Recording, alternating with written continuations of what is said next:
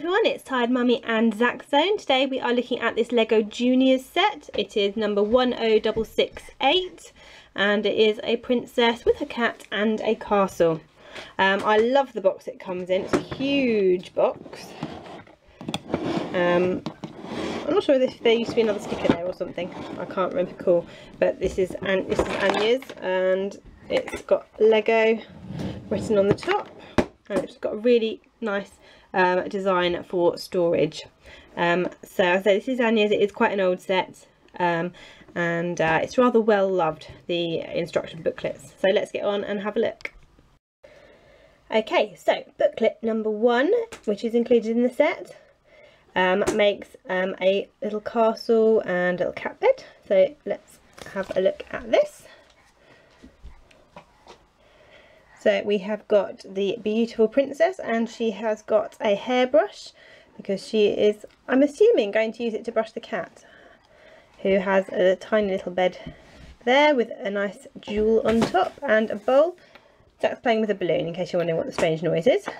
And then there is this little drawer section with a very beautiful pink wand. So I'm not sure if she's meant to be a fairy princess.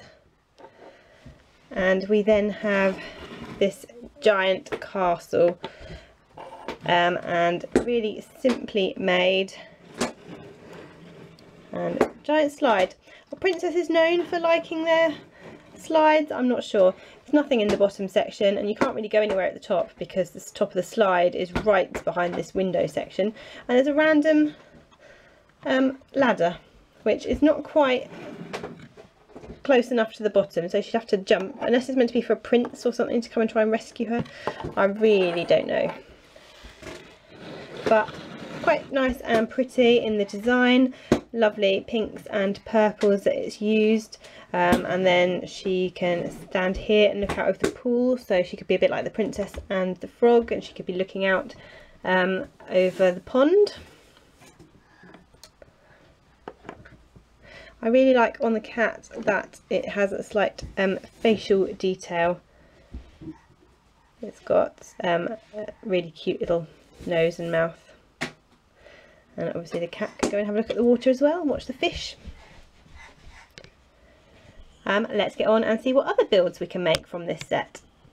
Okay, so book 2 of the instructions, and you get to make a little outside area and an inside area. Let's have a look.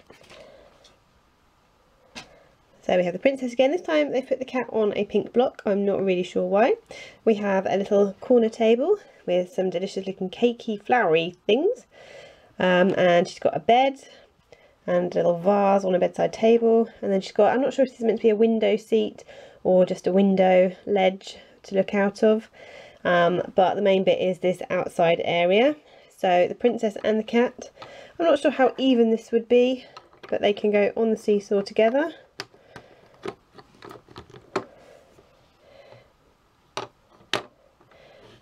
I suppose it's quite balanced out there because the cat's on the block as well, and just extra little bits of design on. You've got the magic wand, and you've got the diamonds or sapphires, whatever you want to call them. And I'm not sure if this princess, it's a very good idea for her to go down a slide. Oh, but she can if she wants to. So if you're mean, you can make the cat go down as well. Whoa! So overall, this Lego Juniors set with the princess and her little castle is really, really fun. It's a shame that you can't make the outside bit here and have it with the castle, and have the castle a bit bigger, maybe have a proper room so you could have this in.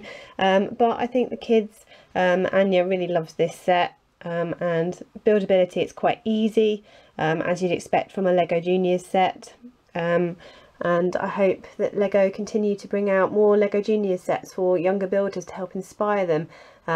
Little ideas is really good for what they could build with their other bricks. For example, you know, the bed is quite a simple design, so the children could try and make something similar in their own colours if they wanted to, out of other blocks. So overall, really, really happy. Thank you for watching, and I'll see you again soon. Bye!